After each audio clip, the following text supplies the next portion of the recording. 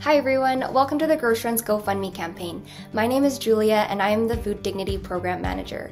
Grocery Run provides weekly essential groceries to newcomer and refugee families here in Edmonton. Our hampers include fresh produce and culturally relevant pantry staples.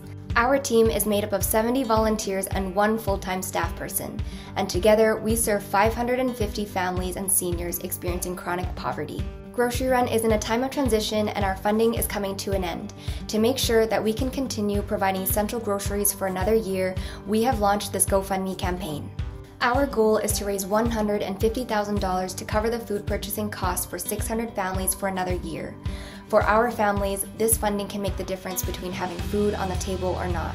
A donation of $250 is enough to support a family for an entire year. Please consider making a tax-deductible donation and support a family with your friends or family, and share our GoFundMe campaign with your networks. Thank you.